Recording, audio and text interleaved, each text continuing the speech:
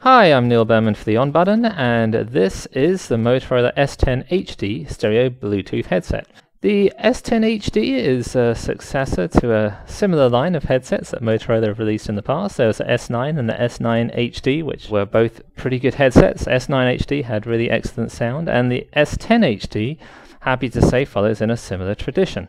The S10-HD allows you to listen to stereo music hooked up over Bluetooth to a cell phone or another device that supports streaming of stereo audio over Bluetooth. It'll also allow you to handle calls and also change track and play pause if your device supports AVRCP properly. And fortunately the iPhone now does, so that brings iPhone users and iPod Touch users of the latest generation software of iOS, and also soon iPad users, when the update comes in November, will be able to make full use of a headset like this. Other smartphone users on Android and BlackBerry will most likely find that their smartphone already supports both A2DP, which is the stereo audio protocol, and also AVRCP, which is the remote control protocol.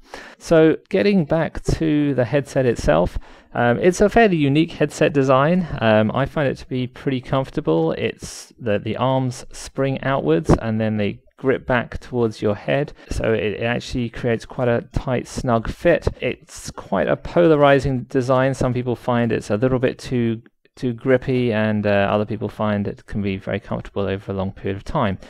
The little earpieces on the end of the actual headphones themselves are interchangeable. There are 4 different sizes, so it is possible to find a size that's the right actual size for your ears, so that can help the fit and comfort of the headset itself. What I also found was that the different earpieces have a very profound impact upon the type of sound that comes through the headset. So the small earpieces, which are the ones that you can see here, produce a sound that brings out the human voice much more, and the frequencies around the mid-range.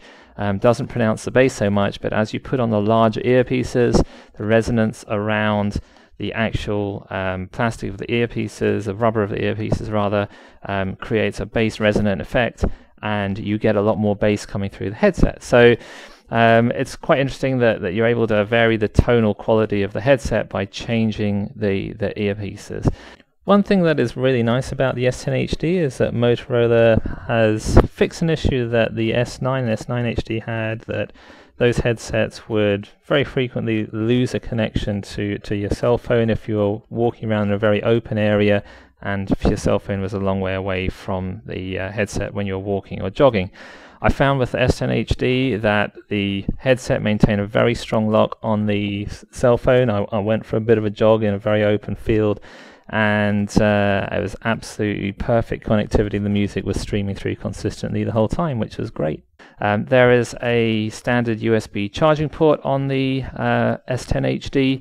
The battery goes quite a long time. I haven't been able to do a full battery drain test, but it certainly feels like it goes a lot longer than the S9-HD. But then my S9-HD is over a year old, so the battery might have degraded a little bit over that period of time. Any downsides of the S10-HD? Similar to some of the other Bluetooth stereo headsets I've tested recently, like the Plantronics Backbeat and Motorola's own S9-HD and Sony's DRB-T50. The S10-HD does have a minimum volume level. It doesn't go all the way down to 0.